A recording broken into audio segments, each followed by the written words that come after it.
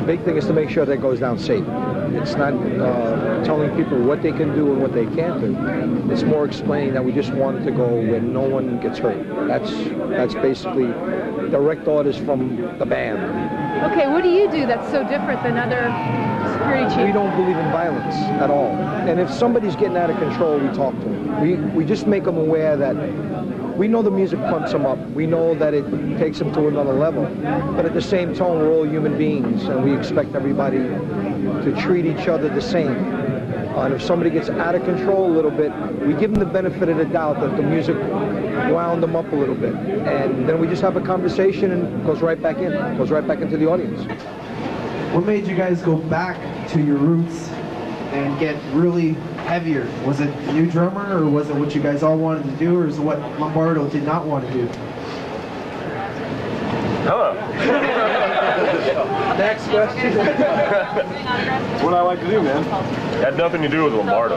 Little kid. All right, dude. All right. Don't burp. How many drums you got? 1 or 2? Bye-bye. How many drums you got? I got 10.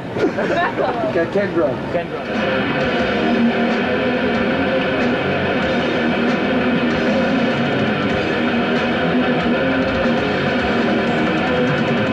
People want to march. They want to dance. What's wrong with that? Instead of keep saying, no, it's dangerous, why not say yes, but we have to ask you to help us make it safe. This is what we need from you. And this is the way it should go down. It's got to stop with the no's. I don't say yes to moshing and I don't say no to moshing. But what I do say is, what do we need to make it safer for those kids?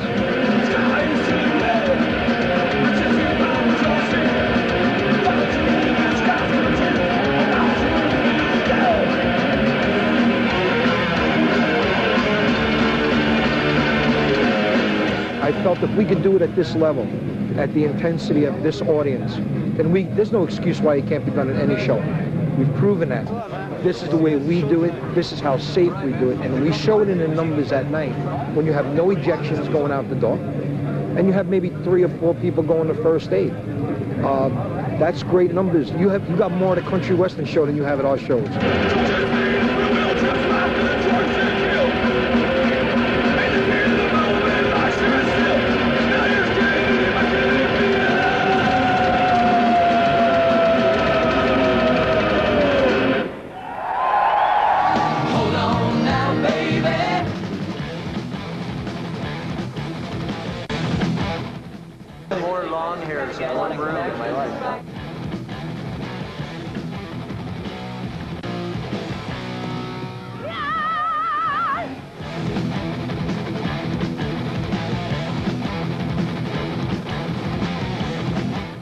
How do you feel about Black Sabbath getting back together again with Ron JPL? It's their business, not mine. I mean, I've been away from Black Sabbath playing with them for on my own longer than I was with them, you know. So and people, you know, tend to forget that. And I've played with many different people since Black Sabbath.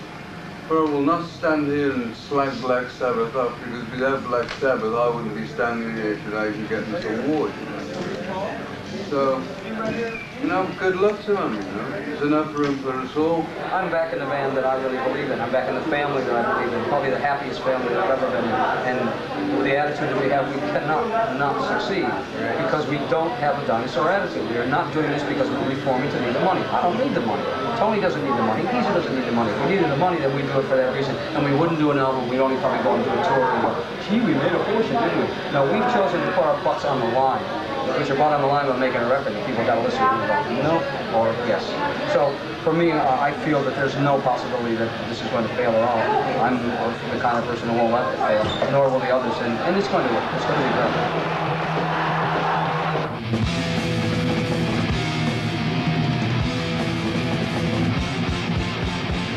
First with like bands like Black Sabbath and Motorhead, and then came more like bands like Hellhammer and more like violent bands like Venom, and also a lot of hardcore influence, which is like Discharge, GBH, a lot of Finland bands. It was like a whole mix of like the underground music at that time.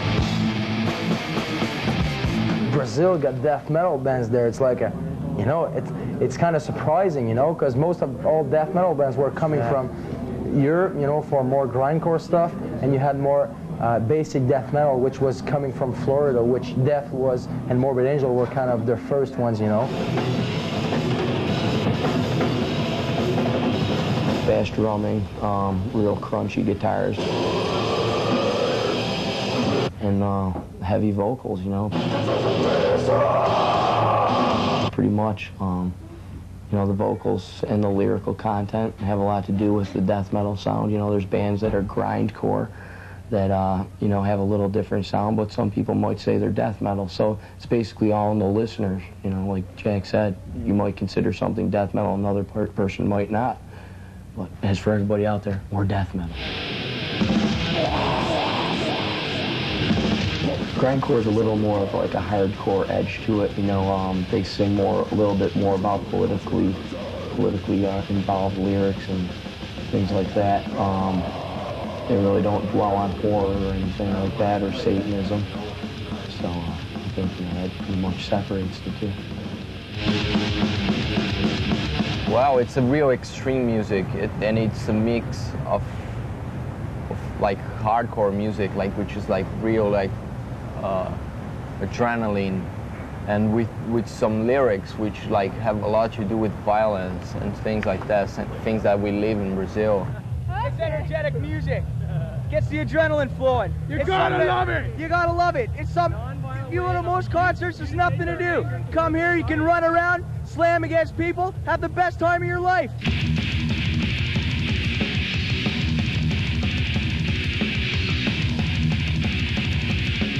Entombed. It's a heavy band. Thrower. Obituary. The problem happening now is there's a lot of bands in the death metal scene. I mean, it's overpopulated. And the problem we're having now is a lot of them aren't having their own original sound, which is hurting the name for everyone else. So I think what needs to happen is the good ones need to be sorted out, and they need to rise up to the top, and then I think things will get, you know, pretty much underway. I think things will be a lot better once that happens. It's an abundant amount of bands right now because death metal is growing. Most of the bands will weed themselves out after a while, and the more established bands will stick around. We're trying to expand into classical fields too. We're trying to combine death metal with classical feeling to get that more spiritual, divine feeling in the music. In Sweden, you know, death metal is starting to get, you know, the same publicity as, you know, that sort of music, and it's really great. It's been, you know, growing bigger and bigger, and yeah, stepping up from underground scene. So it's cool. People were selling 10,000 records. Now they're selling 100,000 records. Sepultura is selling 400,000 records. I mean, it's growing by leaps and bounds. They're not stopping it, so they might as well just try to, you know, try to at least understand it. People used to think that death metal is just fairless, noisy music, you know, and all the talentless musicians were all in that music. They were kind of, you know, putting all. Anyway, you know what I mean? People which can't really play technical or something like that. But now it's not there anymore because you can hear what's going on, you know? You have great production and good budget for it. It's just, you know, a lot of power involved in these type of vocals, and a lot of people, they don't think there's too much talent in it, you know? They just kind of think that people are, you know, just barking vocals out or whatever, not even basically singing any words, but I do try to get every single lyric I write into my my singing style, so we try to keep it up. Once everybody gets their own style, I think, you know, death metal will definitely be an established form of music that people will know and grow to love.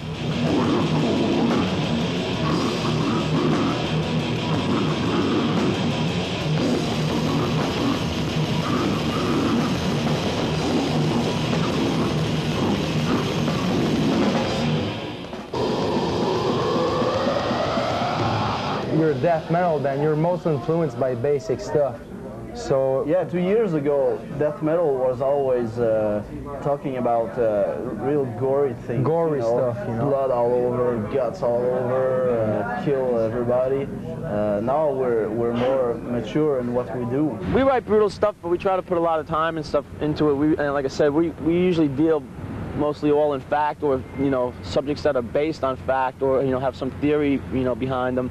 And we actually go to the library and research our our lyrical content.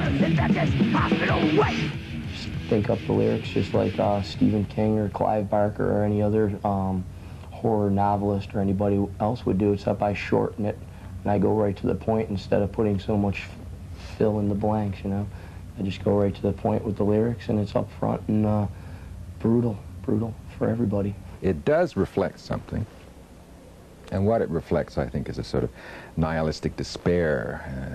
You're attacking convention, Right now people think that death metal is like just talk about Satan and things like that, but it's kind of lame. We aren't devil worshippers or nothing like that. Nothing comes before us, no God.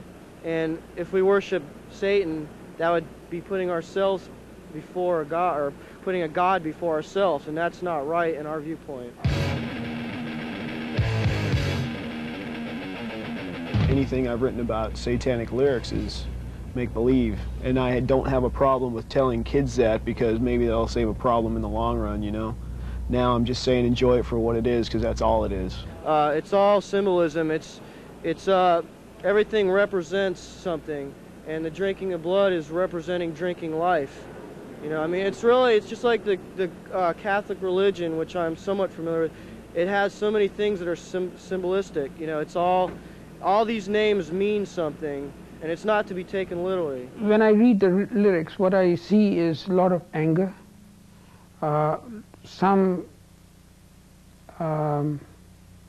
They also exhibit a hopelessness. They don't see hope. There's no hope in those songs. And also, there is no desire to change things, more accepting of what they see. In a way, they are depressing. What do you think is the appeal of this, speed, really hard thrash death metal music? It's a type of thing where, it's an aggression thing. I mean, that's what we get off on it from, I mean, I like a lot of other kinds of music, but what I like to play is, straight ahead, really powerful, fast, aggressive style of music. Why do you guys like death metal? It's energetic. Aggression release. Aggression release.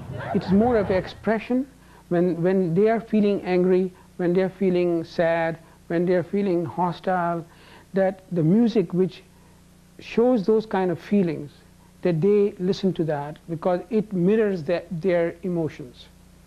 I doubt very much whether it can cause violence. And if it does cause violence in some people or some young people, then I would say that maybe those young people were feeling violent anyway, for other reasons.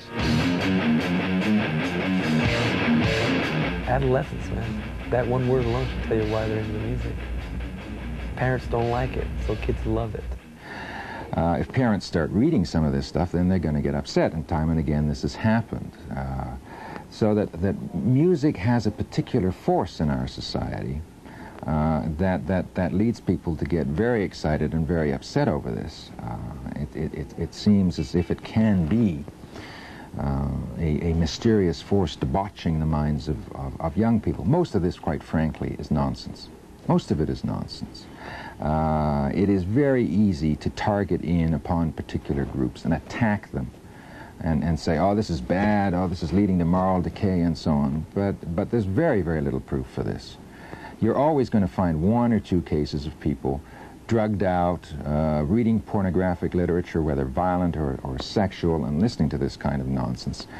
And you can hold them up as an example, but one or two cases out of millions of people doesn't really amount to very much. There's a lot of evidence that that all the negative things in the environment, let's say in bad neighborhood, drugs being available, all these kind of things, this kind of music, that they only become dangerous and they only affect those youngsters who have not a good, warm, close relationship with their parents, who feel isolated from their parents, isolated from any caring adults, and therefore they feel very lonely, and they do not know where to get help.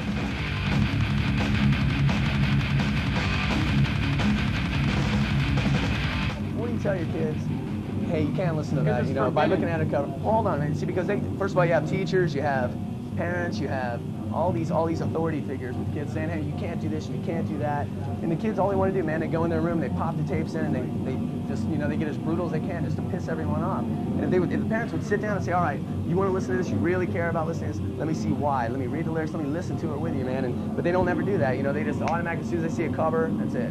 You know, I don't like that cover, you're not listening to it. The kid's going to be like, you know, the hell with you, I'm going to listen to it twice as much, you know. You got to give the child freedom to explore what he wants. I mean, you know, the more you tell someone no, the more they're going to want to do it.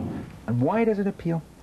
Because young men are trying to work out their masculinity and their independence. And they like violence, and they like things that are definite and clear, and if they don't find it in one source, they'll go to something else. Now, this is catharsis. And when I say catharsis, it is a release. When it begins to program, that's more worrisome. But I simply do not believe that there is evidence to suggest that music, by and large, does this. I am much more fearful of visual images because we are visually oriented. And so I worry more about the slasher movies than I do, or about superbly made thrillers without a pornographic element like Silence of the Lambs. That's so well made. Than I do about this stuff, which frankly isn't very well made. Television has always been aware of the fact that it goes into people's homes and that they don't pay for it in a direct sense, and so it really ought not to offend people so brutally. And I think TV is quite right. Television executives have to be very careful about what they put in the air and what they allow into our homes. So that concern is fair. When you mix the music with the visuals, then you've got a very potent mix, and that can leave imprints in our minds. And so you've got to be concerned about that.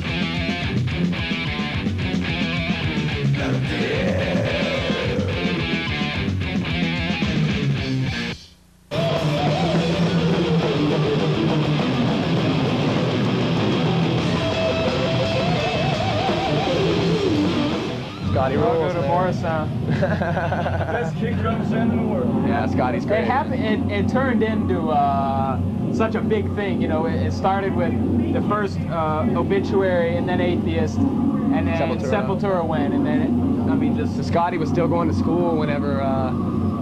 Yeah, he was still going to school. He was still in school like when he $5 did an hour when he did our first demo album. and stuff. Then he became like Mr. Now he's like Joe Producer now. He's great guy. Very cool guy. Super One of the guy. nicest guys. Everyone will tell you that. I've never heard anyone say anything bad about him. Great studio. It's just a great place. Seattle's got that, whatever, their new renaissance, whatever. Yeah. And Florida's got death metal, and New York City's got serious hardcore, and you know, it's different all around the country, and people are just starting to mix together, so there's more people of each at shows. You know? You have your own style, you'll stand out, even if you go to Morrisound. I mean, the reason for going to Morrisound is just because it's the best studio in the world for this type of music, and there's no one better than Scott Burns to produce records, you know. On a personal basis and on a business level, he's the greatest producer on earth as far as I'm concerned, and as for this band, I don't think we're ever going to record anywhere else.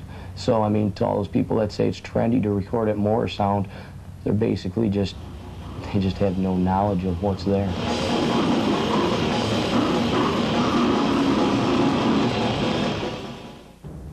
Yeah, that's right. Florida has been the mecca for death metal, and especially with guru Scott Burns, who we've got right now on the line via the telephone from Tampa, Florida. Hi, Scott. How are you doing?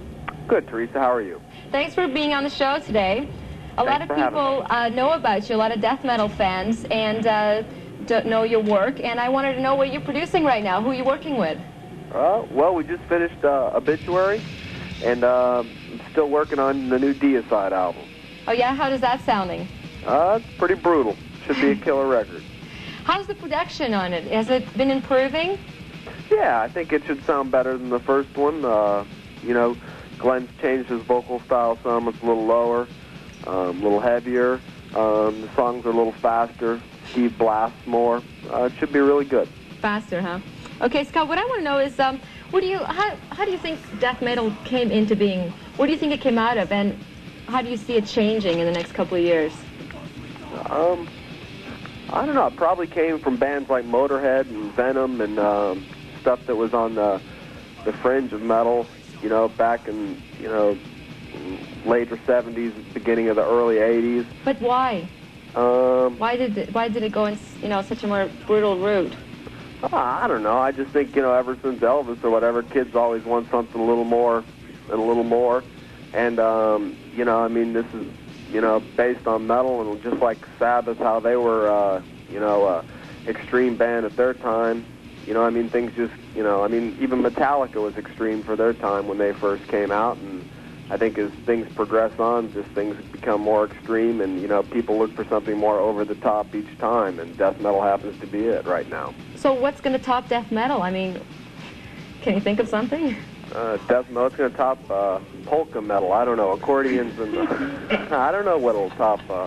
It'll be, you know, I'm sure it'll refine itself, and but who knows? I mean, there'll be some other form of extreme music, and maybe it won't be metal for a while. Maybe it'll go back to some type of alternative punk or hardcore scene, and then, you know, it'll revert to metal again. I mean, I think the scene might change or whatever. I mean, industrial types of music and metal seem to be melting right now. Bands like Godflesh and stuff like that, and, you know, Ministries tended to become more metal. Maybe that'll take a, you know, form. A route.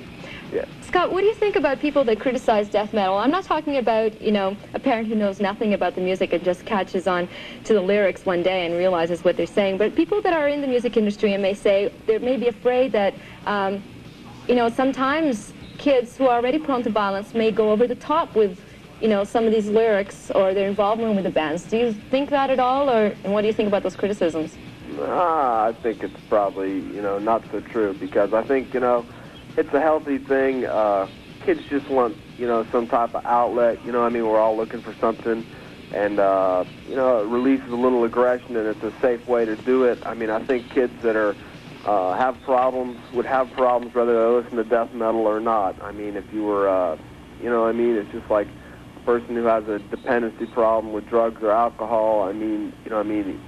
Take it to another thing with music. I mean, just that person has a problem, and you know, I don't think you can say that music causes anything. I mean, you know, some things may be related to it, but it's the person that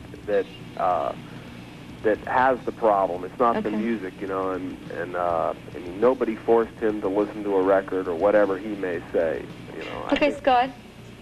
Scott, I'm going to have to go now. I could chat with you for a few minutes longer, but we're out of time here. Yes, sir. Yes, ma'am. Thank you very much for joining me. Thank you, Teresa. Keep working on those records and send us news of what's happening. Okay. Catch you later. Thank you. Okay, that's it. Just about wraps it up here for us.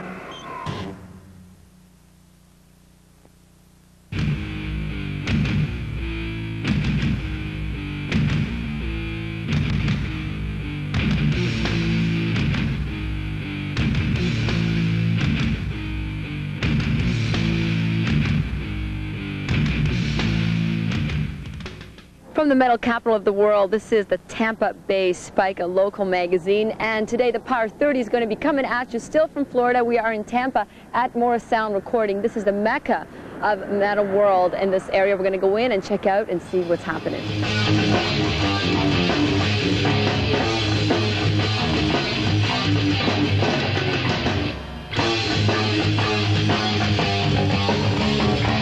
Well, Jim, you're the owner, one of the co-owners of Morris Sound. You started it with your brother. Can you tell me how you started? Well, my brother had a studio in Mississippi, and I was a musician and working at a music store here in Florida, and we decided to kind of pool our resources and try to open a studio. So we figured that Tampa which is where I was living. You know, I already knew a lot of the people in the music industry. It felt like a good spot. We did kind of a really cheesy market survey to find out if this is a good location, and we both liked Florida, so we decided to stay right here and open one up. And we opened it up on a shoestring budget, and we've been building it now this is our 12th year, I think. Jim, why do so many death metal bands come here and record at your studio? Good question. I think it originally started because we kind of got in on the ground floor of the whole Florida heavy metal scene. We did the very first Sabotage album and the early Nasty Savage records, and that kind of started a groundswell in the area. And I think the biggest reason we got so involved in it was most places these guys would go to record, they didn't care about the recording studio, and the engineers didn't really care about that kind of music. They didn't like it, so they didn't do a good job of it. And we did a good job, or tried to do a good job, right from the gate. So it made us probably one of the only facilities in the world that was into it. That tried welcoming the bands. Yeah, and we welcomed quite a few of them at this point. Can I say I'm really pissed about the World Series? We talk? Oh, are you? Come No, on. I'm not. It's a joke. It's humor. Because I'm an Atlanta Braves fan. Yeah. Oh, wasn't that a great last game? Oh, man. It was great. Let me tell you something. I know. God damn it! It's a Braves fan. No, the best part was James. Go Blue Jays. Okay? Yep. Who's that? It's Ralph. Ralph? That's Ralph Santola from Eyewitness. And he's here recording at Morris Sound also. He has a commercial hard rock band. And he loves Michael Schenker. Well, this is a pretty... Are you jerking me around? No. Okay, we are at Morris Sound Studios. This is Scott Burns, and Scott has just about produced every worthwhile death metal band around. Scott, how you doing? I'm doing great. How are you? I'm fine, thank you. And you certainly have made a career out of producing death metal. Well, I thank you very much. So what is it, the appeal to you? What is it that makes you stick it out and keep doing it and, intersperse with other projects too? I don't know. I always like metal, and especially used to like a lot of punk stuff and just stuff that's extreme. And I don't know. It's I just like stuff that's I don't know, evil, rowdy. You don't look too evil and ratty. I can be evil. So Scott, who has recorded here? Some of the bands. Can you go through them? Sure.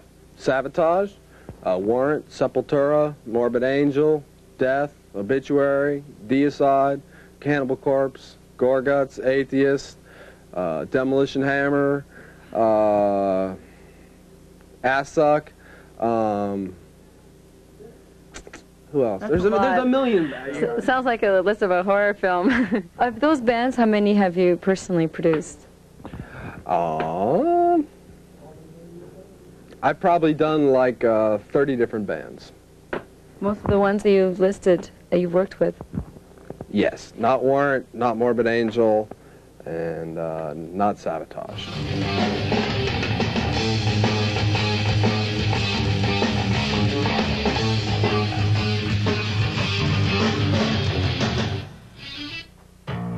Okay, so when you're producing here, what happens? What goes on? Not so much with the technical buttons here that we were discussing before, but what goes on with the band? They play in there, you sit in here, and what do you do? What do you tell them to do? I change everything, especially bass players. No. Lots of bass players present here. Hey, there goes one. See ya. No. What do we do? Usually at the studio out there, it's the amplifiers, or if they're singing, the vocals for isolation. And what do we do? We just try and capture good performances on tape and let them play their music. Usually with a band like, say, Death, how many takes of each song will you do before you get the right mix that you need? I don't know. It just depends on how well the band's playing and what's going on. I mean, sometimes it can be in one take. Other times it might be 250 takes. Just depends till you get the right take. Do you put your image of what the band should sound like on the albums a lot? Like, do you have a lot of fights? Do things happen like that? Oh, everyone has fights, but we're all metal brothers united, and we come through at the end. But no, I'm serious. I mean, we have disagreements, and we try and come through and, and get the best thing. But, I mean, Chuck definitely has his idea and the band members, and I don't try and change that. I just try and add things that may complement it. And all, and like I said, is, it's not my album, it's theirs, but I just try and give good input, and when they tell me to shut up, I shut up. Well, this Metal Brothers United, that's something very dear to your heart. Because we are Metallic Brothers United, and that's why it's not just death metal. See, look at this, right here. This sums it all up. This is part of the Metallic universe. Well, what is it? Tell me. This is the metallic grapefruit from the abysmal fires of hell, grown from my tree in sunny Florida. And these are people that we worship. King Diamond, one of the greatest metalers around. Lemmy, Rob Halford, Gene Simmons, Tom Warrior. And? I don't know who these guys are, but they look funny. So anyway, so that's why we're Metal Brothers United for Metal. Well, that's recording at Morrisound. And to show how metal we are, Chuck is on the orb. The whole universe spins around Chuck from Death. Hey, there was one thing that we talked about when we were off camera that I really wanted you to repeat about the death metal scene. Yeah. And how, so right now there are like 1 million bands coming out that sound like other bands. Yeah. So what's going to happen? No, I don't know. I mean, I think like any scene, there's 1 million. Now death metal's become really popular, and it's an inbreeding kind of thing. It's a lot of these new bands are young and they're trying, which is really cool, but they're copying bands that still exist, like Death, Morbid Angel, Obituary, etc.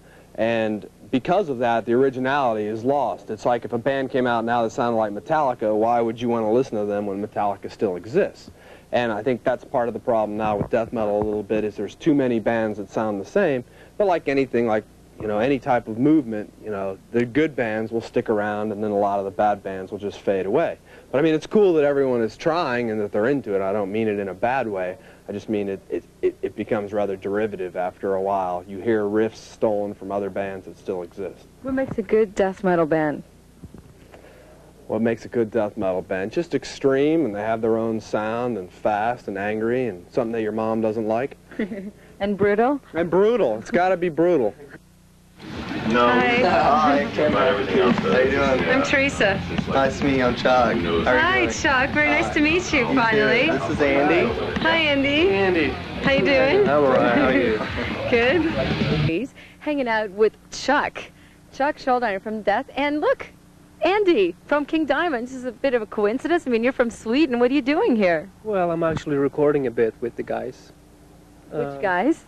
Death guys. You are, huh? What project is this going to be? It's still going to be Death, you know, Chuck's band, you know. But So you're just like joining in. yeah, when you... actually, I was asked to do a couple of solos on it, you know. So.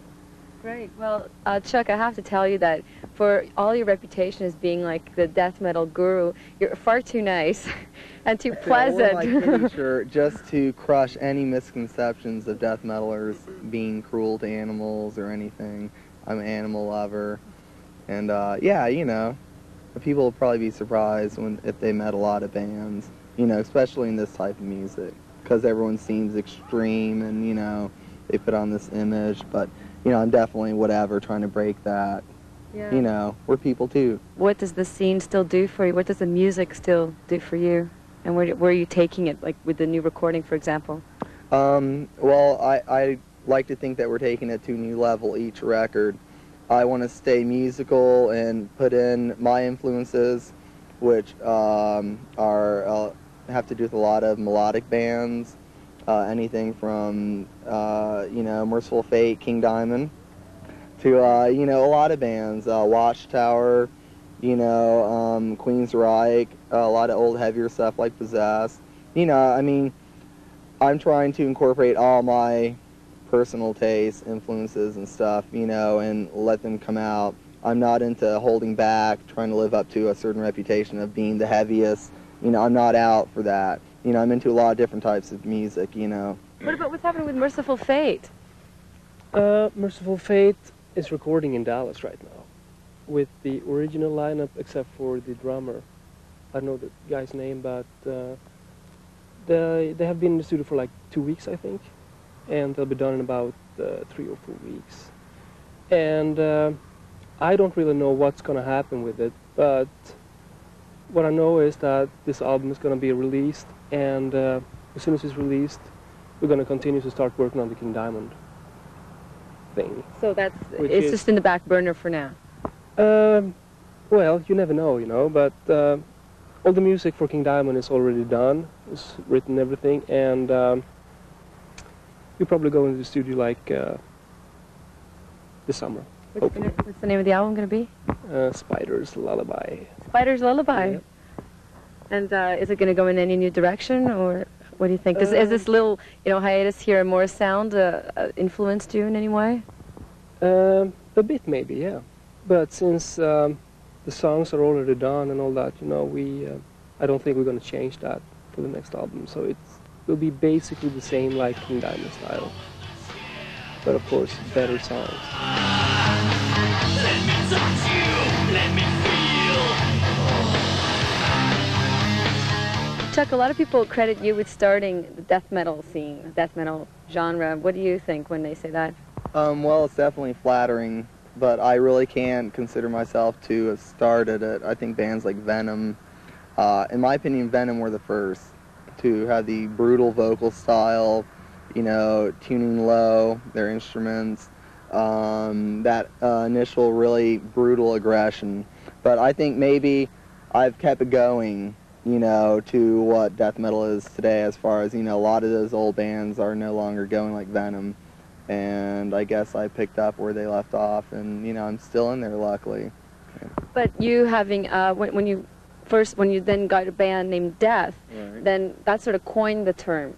That's probably another reason why. It's not just what you were doing, but the fact that you called it something. Right, it's a pretty brutal name, definitely. At the time, I wanted something, you know, extreme, something brutal, shocking, to go along with the music, you know, and now I would probably call it something different, but it's kind of stuck with us, and, you know, it's just a name, and I hope people really don't get a wrong impression that we're, like, anti-life, because, you know...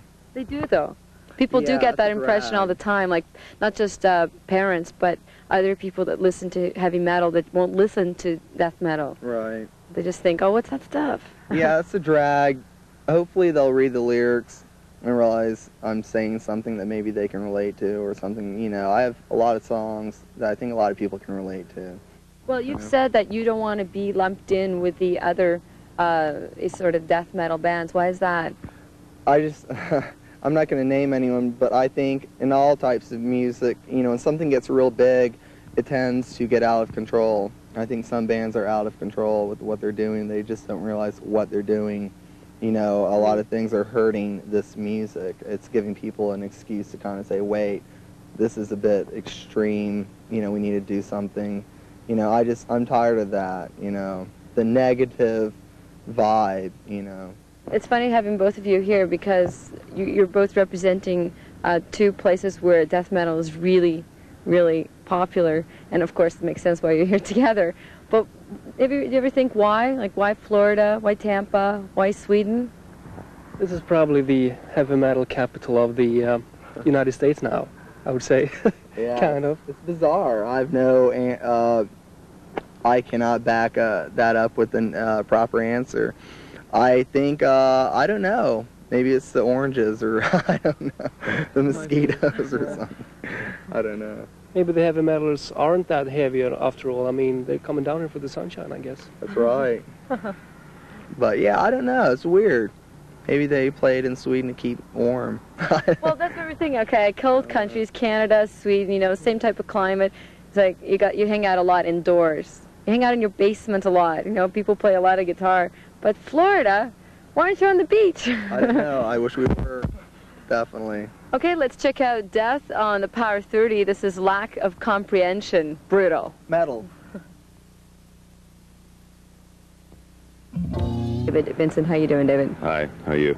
So you're here recording your new album, which has just been in progress for 2 days. Actually, yes, we just got started, and we actually prefer to work at night, as you can see.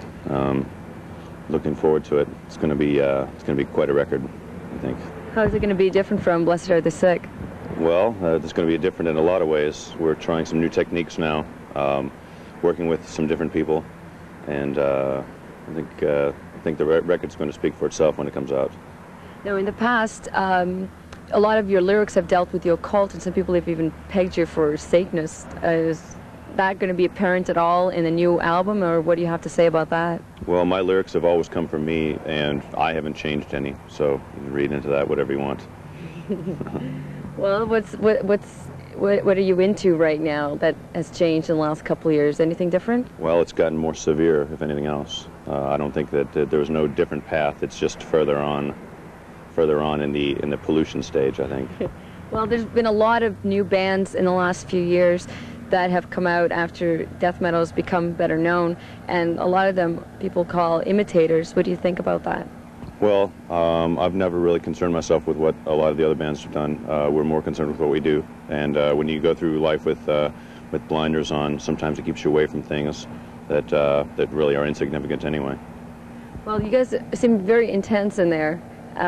Is there a lot of pressure? I mean, you're working with a great producer, Fleming, who's worked with Metallica as well, Master of Puppets, Justice for All.